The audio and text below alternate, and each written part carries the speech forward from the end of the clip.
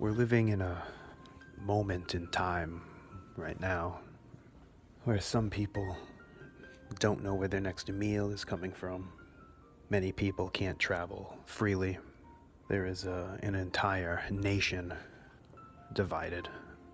People are fighting and killing, stealing, and it's sad. It is disheartening in the year 2020 to think this is all we have to show for all of the things we were supposed to learn from.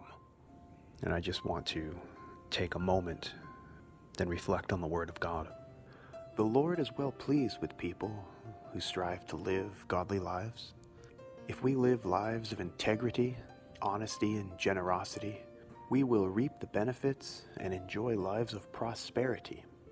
The opposite, however, is true for the wicked. Remember that as a Christian, you have a responsibility to reflect your Master. Other people, especially your children, are watching your every move. Godly people find life. Evil people find death. The Lord detests people with crooked hearts, but He delights in those with integrity. Evil people will surely be punished, but the children of the godly will go free. A beautiful woman who lacks discretion is like a gold ring in a pig's snout.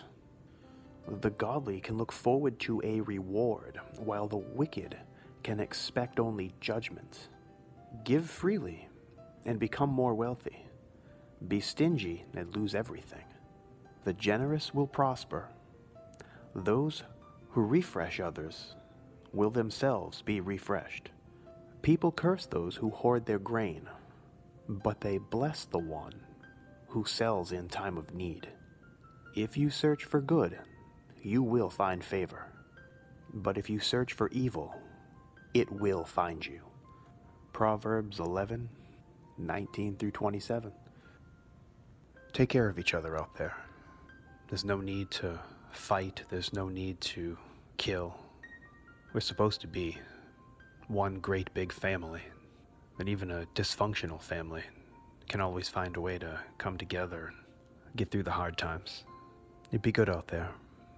May God bless you all.